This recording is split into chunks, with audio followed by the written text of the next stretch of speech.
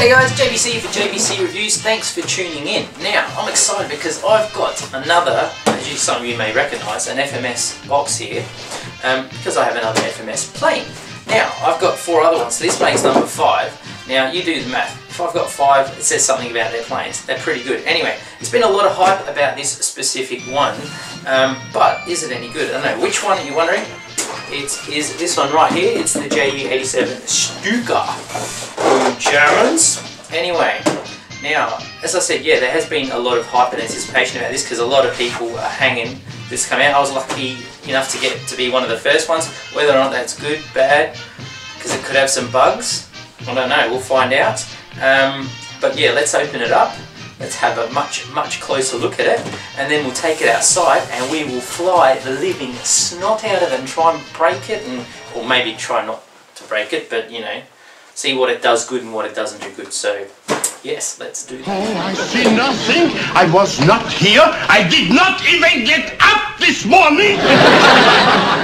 Well guys, here it all is, all laid out for you guys to see, okay, and it's a very nice model, I must say. Very sexy and quite complete. Now, one cool thing immediately that I noticed was FMS now include 2 manuals, one of them being the ESC for those that wish to program and stuff, because there's been a lot of questions posted on various threads about how to program it, so good on them for actually sticking it in there. Now, the stock one is, sorry, the normal manual that you get is just your standard FMS job, okay? Starting off with the fuse. Alright, it uses just the old foam hinges on the rudder, same as the elevator, okay? There it is over there. Now, it comes with a flat spar that fits in, it slides in there. I'll put it in on one side so that you can see. Obviously put a bit of glue in there, and that's how it fits together. Now, one thing to note guys, now very important, it's already been reported, these hinges here, okay, FMS apparently have glued them straight onto the foam on the wing. Now that's not good because they will come off, and Tony at Nitro Planes, as he probably experienced it when he turned on his video, if you check it out on YouTube, it looked like it came off and came apart and he lost his model. So one thing to check is, or look at that one, you can already see, I've just noticed it, there we go, that one's already come off and I haven't even flown it, it's just out the box. So we'll lift that up, we'll have a look. So what you're going to want to do is scrape away some of that paint, rough it up and re-glue it, okay? So that's, there we go, that one's come off too. So we'll just rip them off. Well, that one's stuck on good. The other 2, shit house. Okay, so you're going to want to re-glue those hinges again. Alright, moving along. The wing. I had slight little bit of damage there, if you can see it. From packing, not too bad, not a big problem. I don't know why that's sticking up like that. Looks like the wire needs to be pushed in. Anyway, there's a flat ribbon spar that goes in under there all the way, and these 2 are your other spars over here. A long one and a short one, which go into the wings here. One in there and one in there. Okay, and these are your leads for your lights, flaps and ailerons. So the wing does feel pretty solid. There's not any, I can't feel any flex, or very little flex anyway. Foam quality is fantastic. It's definitely a lot smoother, or it's the smoothest out of the ones, or out of the 4 other ones that I've got. So FMS seem to have raised the bar again with their finish, which is good. Now, moving along, back to the fuse. It uses a dual push rod setup for the elevator, single for the rudder, nice little tail wheel there. If we open up the canopy, which uses a magnet and a latch, as you can see, magnet there. Oh yeah, by the way, let's have a look. FMS's new Goofy's gone. There's your new pilot. He looks pretty spunky. He's going off to war, doesn't look too happy. And then this is what I found quite funny. See him and his mate. He's a bit of a pygmy, like Rule's a midget in the back. He's actually quite smaller. I don't know if you can see it on the video, but he's actually a lot smaller. Anyway, he's not as scale, he's a different scale than the main pilot. The gunner is anyway. Okay, put him down. You've got enough room, fair bit of room in there to put a decent sized battery. Don't know where it's going to balance yet, because obviously you have not flown it. And there's your battery that it comes with, connector that it comes with, little velcro strap in there, Bigger servo, bigger servo for your elevator, 17 gram I'm assuming. This is what they're sticking in the alloys. And your standard 9 for the rudder. And that's about it. Oh, sorry, and also, yep, there's your nose cone pops, or the nose pops off like that. And it comes with the 3648 stock motor, same as what you get in the Mustang and the V. Now, for those looking at possibly, upgrading the motor something bigger, you've got really only a small amount of room in there.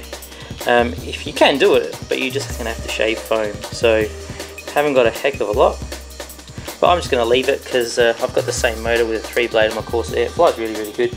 Just under 50 amp, or around the 50 amp mark, so I don't know what this is going to pull yet because it uses a different style propeller. As you can see, there's the spinner, pretty funky looking one. Your cannons, your wheels, spats, that's injection molded plastic. There's all your little accessories, your control horns and whatnot that you need. And I wanted to show you this here. Here's your wheel spat, okay?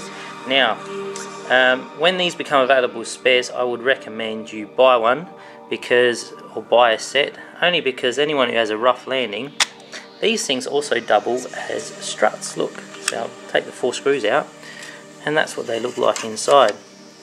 Alright, so if you have a hard landing and you break that, see, you're going to be buggered. You won't be able to fly, you won't be able to land it. So, I mean, it is tough plastic, don't get me wrong, it's pretty strong. And also, I would also recommend, which is what I'm going to do, there when you screw it onto the wing, I'd probably put some washers around the screws just to spread the load out so you don't crack that around there, around each one. So that's what I can show you from inside the box. All in all, pretty happy.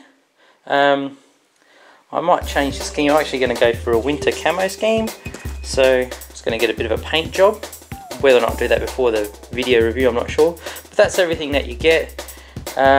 Let's put it together. Let's see how good it goes together. If there's any tips, I'll chuck them on and I'll let you know. And we'll take it outside and fly it. Hey, Now here's a quick builder's tip, guys. Now here's the standard FMS 50 amp ESC that came with the Stuka, which I've taken out. Now I'll probably use it on another plane, something that doesn't draw much current. Now I like to cut out the heat shrink that it comes with to expose the heatsink a bit more and allow for better cooling. Do that with all my ESCs. This is the one that's going in. It's a 60 amp ESC with a 70 amp burst rating. Now with a separate back that's been wired in, as you can see. Now what you do, it's really easy. All you got to do is just tap in to the power, to the positive and negative wires that come off your battery connection.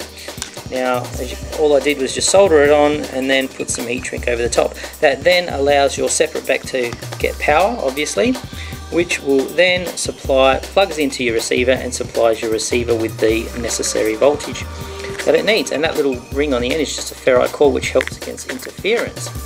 Now with your wire that comes off your ESC now, you don't need power from that anymore. So what you do is you take out the little red wire, just lift the tab in the middle there and that wire should pull out, fold it over and put some heat shrink over the top. I mean, you can cut it, but probably better not to. If you do that the way I've just done it there with some heat shrink, you can simply just remove the heat shrink at a later time and use it again if you ever need to and not have to worry about soldering it. So that's it. Now what's going to happen is if the ESC ever dies for whatever reason in the plane, this little separate back will supply the receiver with voltage, with power, and the control surfaces in the plane will still have power and you'll be able to glide it in for an emergency landing. FMS, I hope they address this. Is the tail wheel. Now it is weak as piss basically, and mine broke on the first landing. So have plenty of the other guys. All I did simply was I used some 2 or 2.5 mil, I can't remember, wire, and just bent up a new one in there. Comes out there. Used the same little securing method there, and put a little pusher onto the rudder.